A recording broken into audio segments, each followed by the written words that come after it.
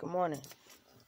I know y'all be asking, like, how she doing this? Like, how she getting through this? How she maneuvering through this thing? I asked God, I said, what's the worst thing that could happen to me? He was like, you could die. I said, oh, I done did that before. All right, I'm cool. You know what I'm saying? And I was like, so if I'm doing what you say, I'm going to live. He was like, definitely, most definitely. You know? I'm like, all right. And the drive I had just to keep going wasn't the fact that whether my demise was knocking at my door or not, or kind of like what was that unknown. It was the fact I was just like, yo, I already had a whole lot of shit happen to me that was already tragic. And I'm like, it's some more shit. And I was like, and all I did was I said, all right, after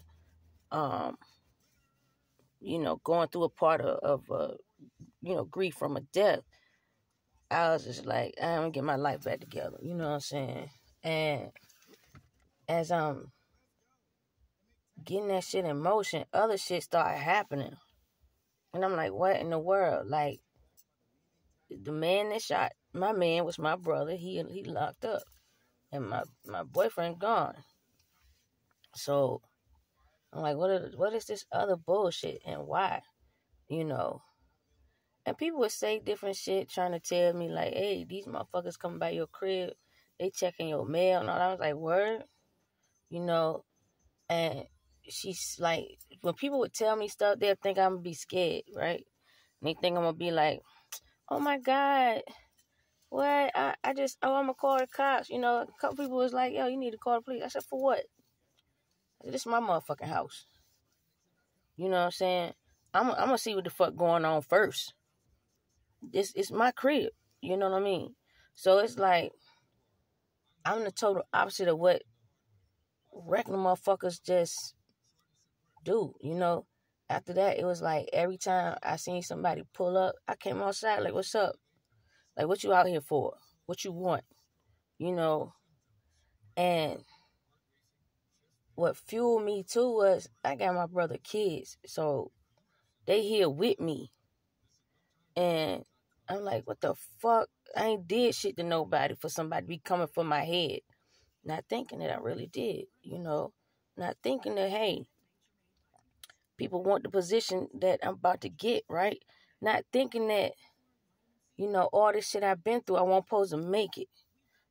Also not thinking of like, yo, hey, it's over a dude. I don't, what the fuck, as you weed through shit, and it's like, how is that possible? And I'm running back on my timeline and shit, like, who the fuck is the nigga? Who is it, And no matter what, I couldn't just give up or lay down, you know what I mean? Because, then God would be showing me shit, like, it don't even fucking matter. He'll just be like, hey, you gonna finish this job because can't nobody else do it. And he was like, if they turn your lights out, I'm gonna turn your lights on. And I'm like, all right. And even when I wanted to just retreat and find like comfort somewhere, you know what I'm saying? Just to have a little different peace of mind, so to speak,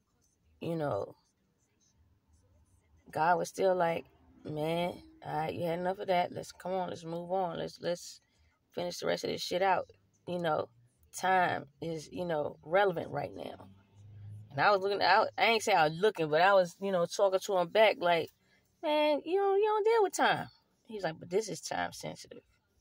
So no matter what, I asked for guidance. And no, I did not go for any spiritual literature, okay? And I needed just the quickest route to anything, And then my mind was like, go back before religion. I'm like, damn, it's before religion. I was like, witches and shit. I mean, they was like, oh, good witches.